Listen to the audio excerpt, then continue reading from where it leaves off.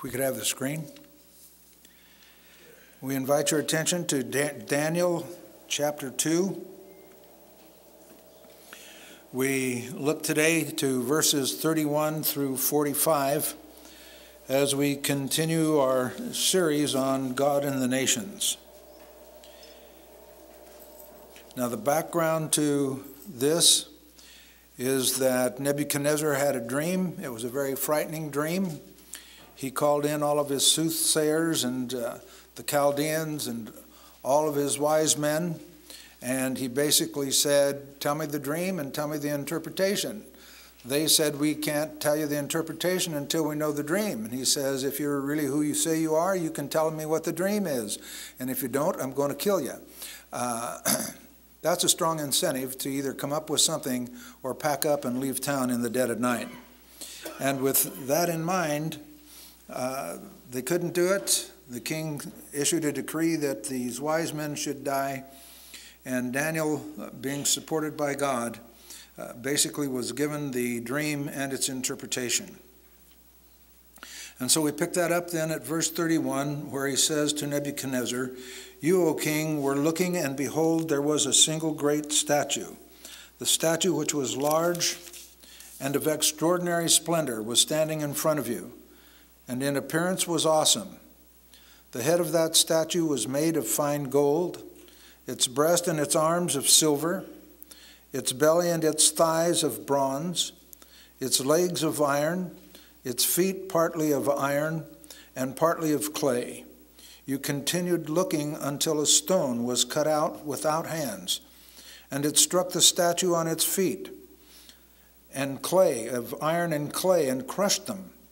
And then the iron, the clay, the bronze, the silver, and the gold were crushed, all at the same time, and became like chaff from the summer threshing floors.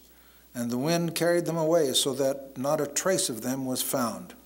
But the stone that struck the statue became a great mountain and filled the whole earth. This was the dream.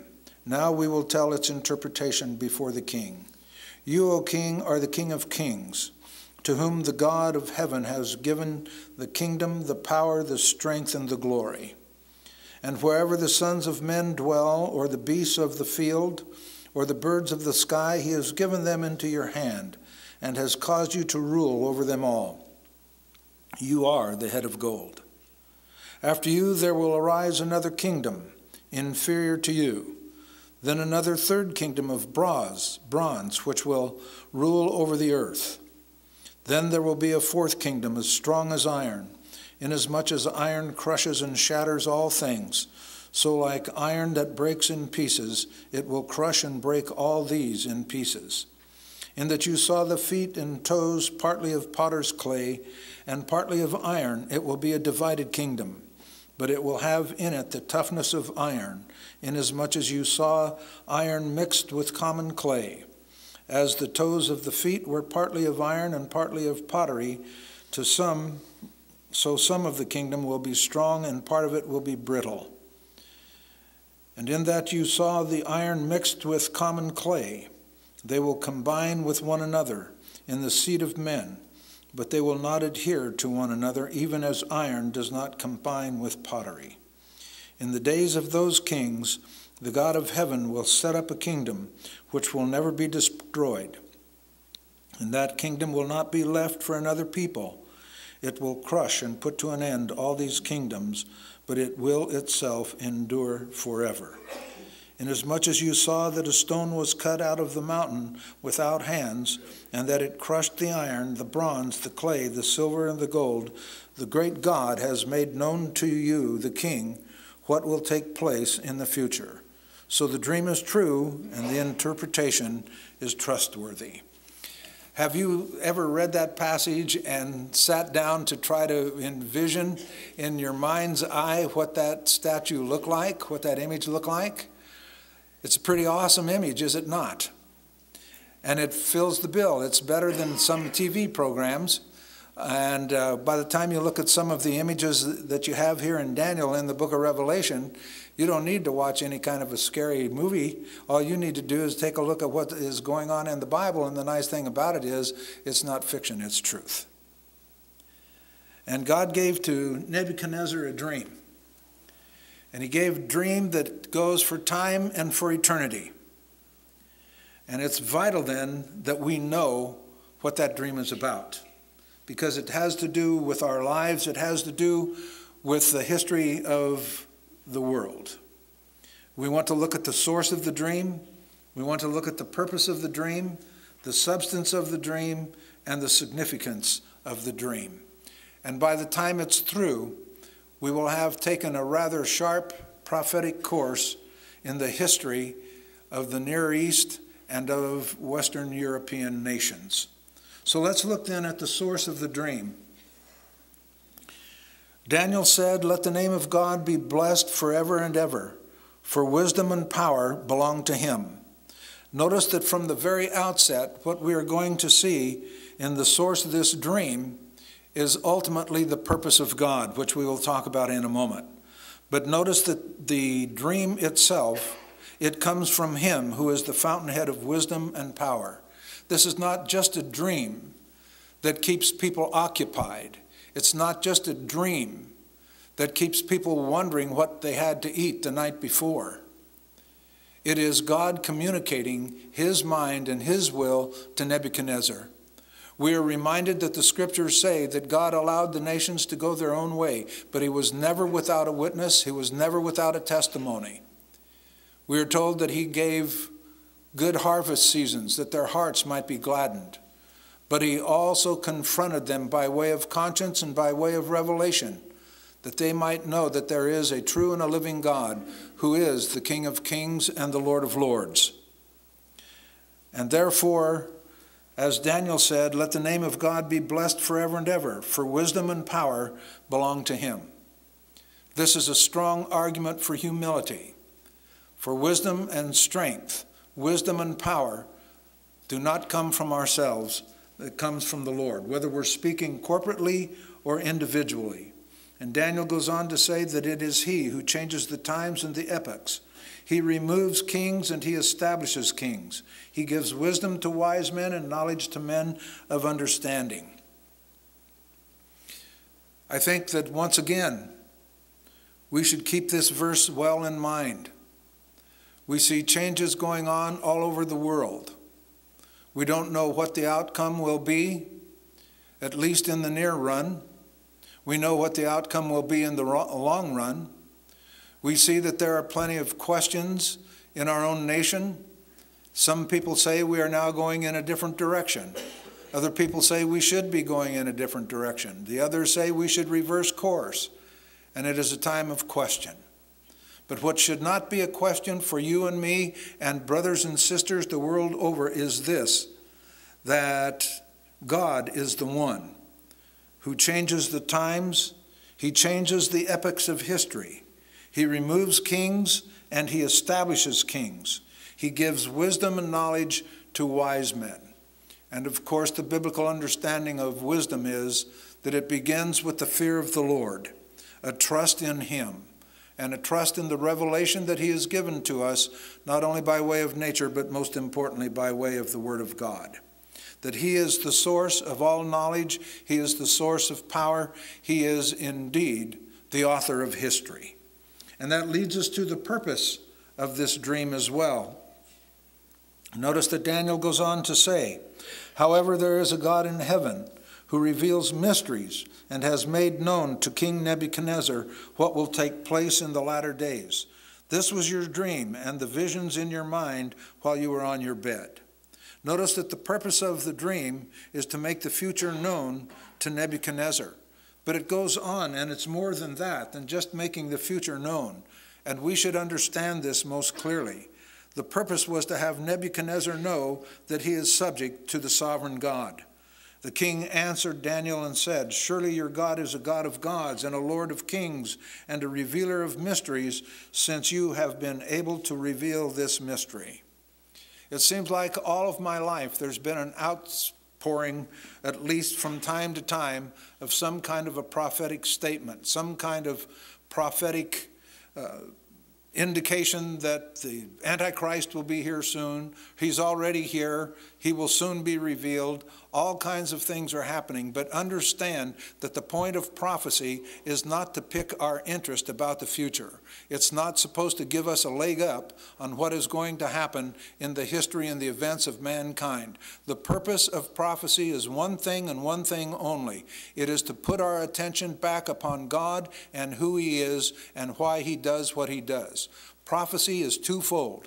It is forthtelling the mind and the will of God, and it is foretelling His mind and His will. And it is not our purpose, it is not our calling as believers to start trying to say, this is how it's going to be a year from now, a year and a half from now, an hour from now, for that matter. The purpose of prophecy is for God to reveal Himself in all of His fullness, in His glory, in His power, and in His majesty. And notice that at this point at least, Nebuchadnezzar has the picture. The king answered Daniel and said, surely your God is a God of gods, and He is the Lord of kings, and He is a revealer of mysteries, since you have been able to reveal this mystery. He has sovereignty, and this is the issue in this passage. He has sovereignty over all of the rulers of mankind. And He is the source of knowledge. He is the source of wisdom. And you and I as believers should never lose sight of that fact. And we should never let prophecy turn into a circus. This should be the very ground for our praise and adoration to Him who is the glorious Lord of all. We've seen the source of the dream. We've seen the purpose of the dream. Notice the substance of the dream in 2:31. You, O king, were looking, and behold, there was a single great statue. That statue, which was large and of extraordinary splendor, was standing in front of you, and its appearance was awesome. I have a hard time remembering to give titles to my sermons, but if I were to give a title to this sermon, I would call it In Your Face. Because that's exactly what's happening to Daniel, rather to Nebuchadnezzar. He has this dream, and here's this overwhelming image, and it's in his face. It's big, it's overwhelming, and it's staring at him. Notice that it was singular, the idea being that it was commanding. It commanded the king's attention, and it was massive in size. It was great in size, and it was extraordinarily bright. One commentator even called it dazzling. I haven't found an image of the statue or an image that goes beyond what you see here on the screen. I wish I could find one that was dazzling, that had the light just almost flashing, because that was a part of the picture that Nebuchadnezzar saw in his dream. It was extraordinarily bright. And when it says awesome, it was even more than awesome. The term can also mean terrifying. Here is one who has been a genius in military maneuvers. Here is one in just a few years' time has revived the old Babylonian Empire. Here is the one who defeated the Egyptian king in southern Turkey and sent him back to Egypt. Here is the one who has tacked down Assyria. He's tacked down Palestine. All of the Mesopotamian area belongs to him. Of the kingdoms to follow, this will be the smallest. Of the kingdoms to follow, this will be the smallest in terms of length of time and in terms of area covered. But in terms of sheer and absolute authority and control, this is the purest one. Notice its human features. We notice the head. The head of that statue was made of fine gold, not just gold, but fine gold. Its breast and its arms of silver, its belly and its thighs of bronze, its legs of iron, its feet partly of iron and partly of clay. We are looking at a human, but we are looking at one that is superhuman, because we are also looking at one that represents not only authority and sovereignty, but also the kingdoms that are generated by the authority and sustained by the authority and expanded by that authority. Notice the action. You continued looking until a stone was cut out without hands, and it struck the statue on its feet of iron and clay and crushed them. All of a sudden, here is this overwhelming statue, this overwhelming image. If it could move, it would be bending over, looking down at the king. And in the flash, in an instant, it is destroyed. You continued looking until a stone was cut out without hands, and it struck the statue on the feet, and it crushed them. The imposing, overwhelming statue is attacked. It is attacked by a superior power. It is attacked by a supernatural power. And the attack crushed the feet of the statue, and in fact, notice the attack totally destroyed the statue. Then the iron, the clay, the bronze, the silver, the gold were crushed all at the same time and became like chaff from the summer threshing floors. And the wind carried them away so that not a trace of them was found. But the stone that struck the statue became a great mountain and filled the whole earth. Now I know a good number of you here are students of the book of Daniel, and in fact, I am relying on some of your knowledge as I leave some things out. But notice that all of those kingdoms and empires, we find them only in the history books. They're found in the archives, but you don't see them anymore as they were. Rome will still exist in the Western European nations, but notice all of this that was predicted in some instances centuries in advance have taken place already. The image is gone. The attack totally destroyed human sovereignty. And the stone became a mountain that filled the earth. And the term mountain is usually a term that speaks of government. Here is a stone, uncut, reminds us of that one who is conceived by the Holy Spirit, born of the Virgin Mary, suffered under Pontius Pilate, was crucified, buried, resurrected on the third day, and ascended into heaven, where he sits at the right hand of God the Father. And from there he will come to judge the living and the dead. This is that stone that was uncut. And this was that stone who did away with human sovereignty, who did away with the kingdoms and the empires,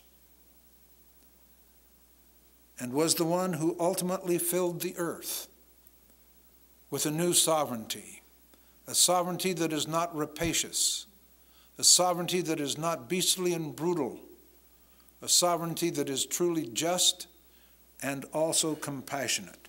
And that leads us then to the significance of the dream. You, O King, are the King of kings, to whom the God of heavens has given the kingdom, the power, the strength, and the glory. And wherever the sons of men dwell, or the beasts of the field, or the birds of the sky, he has given them into your hand, and has caused you to rule over them all.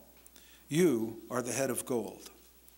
Notice that the head of gold represents Nebuchadnezzar and the revived Babylonian Empire. He is the total sovereign. He is the King of kings. And wherever there are human beings, he rules them. And you say, but Pastor, his kingdom is limited. Yes, it is. But in his time, he still exercised authority beyond the bounds of the kingdom. He still kept Egypt in check. He still kept others in check. And he is the total sovereign.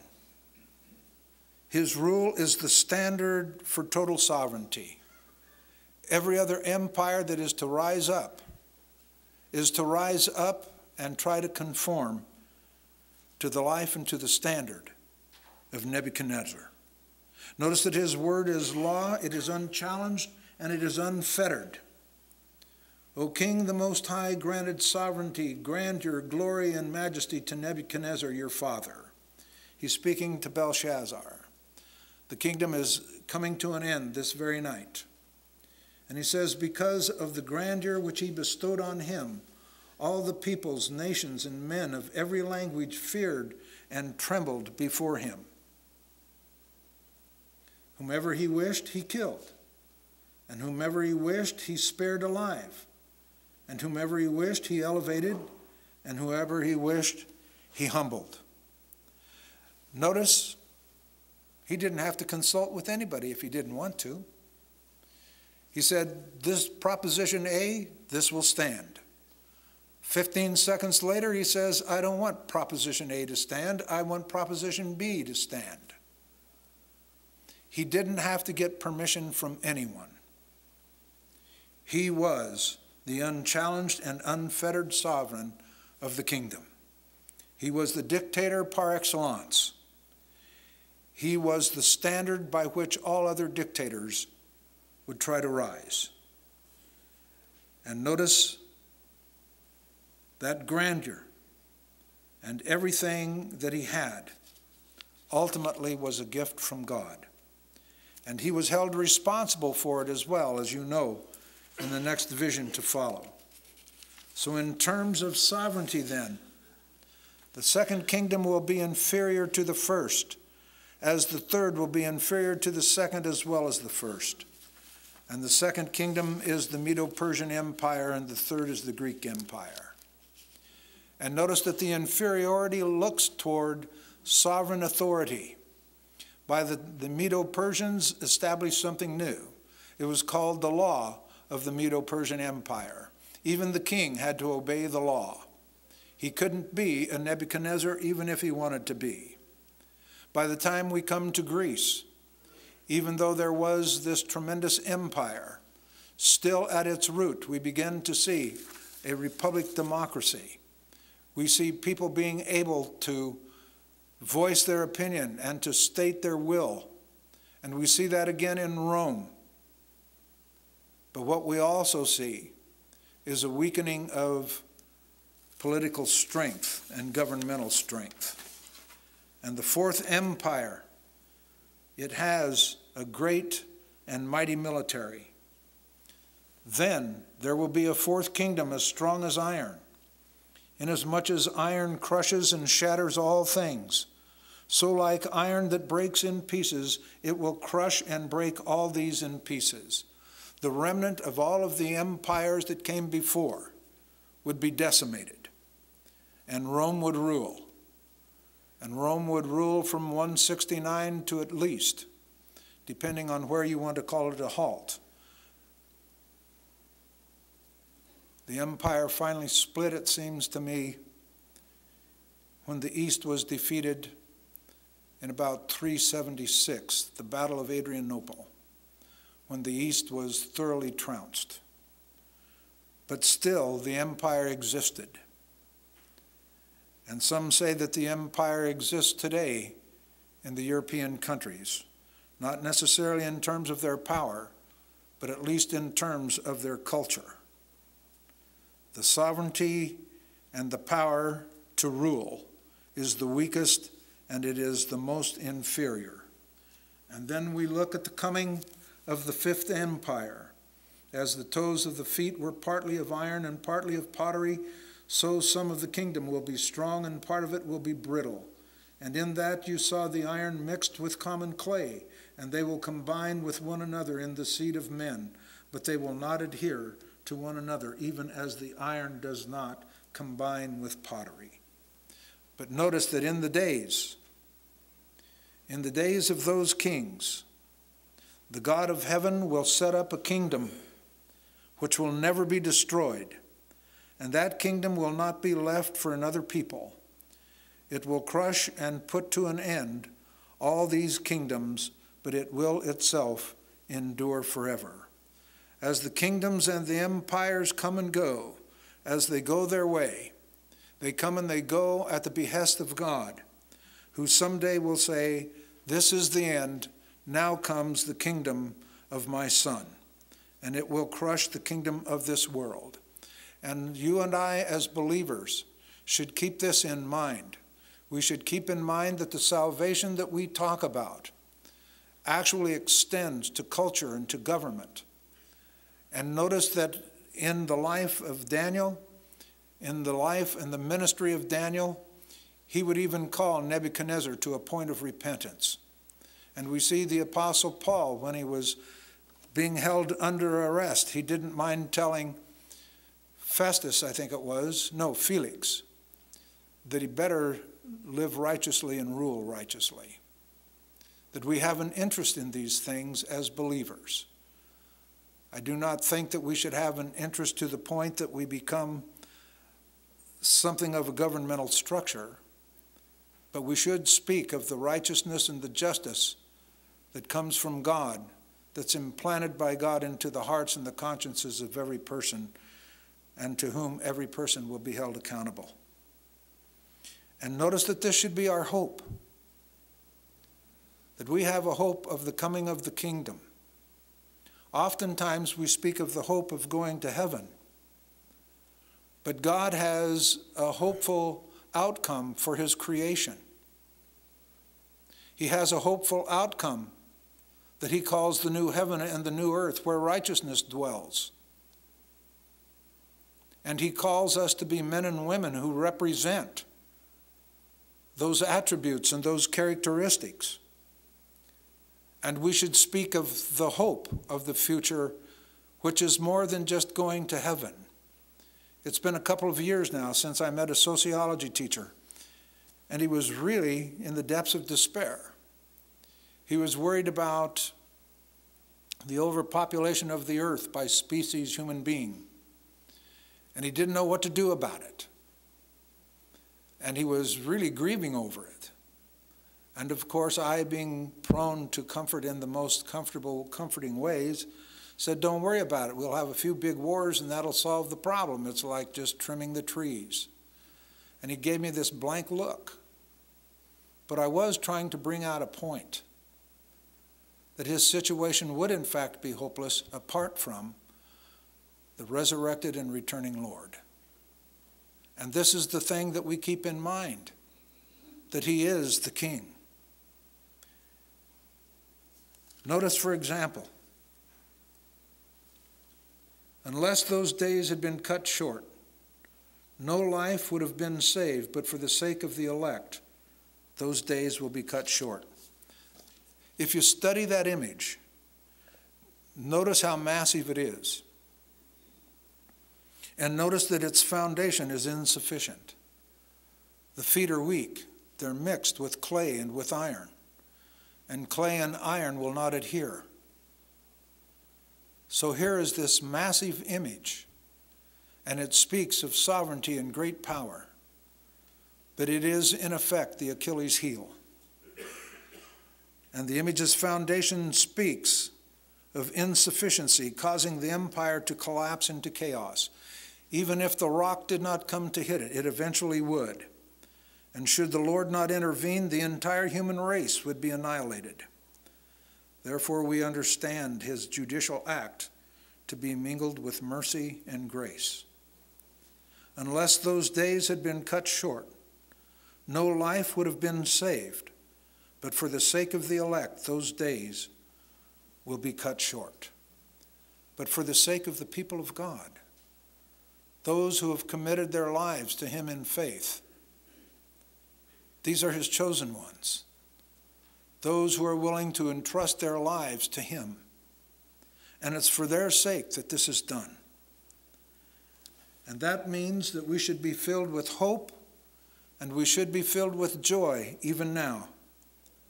For we see exactly the triumphal hymn of praise in Revelation chapter 11.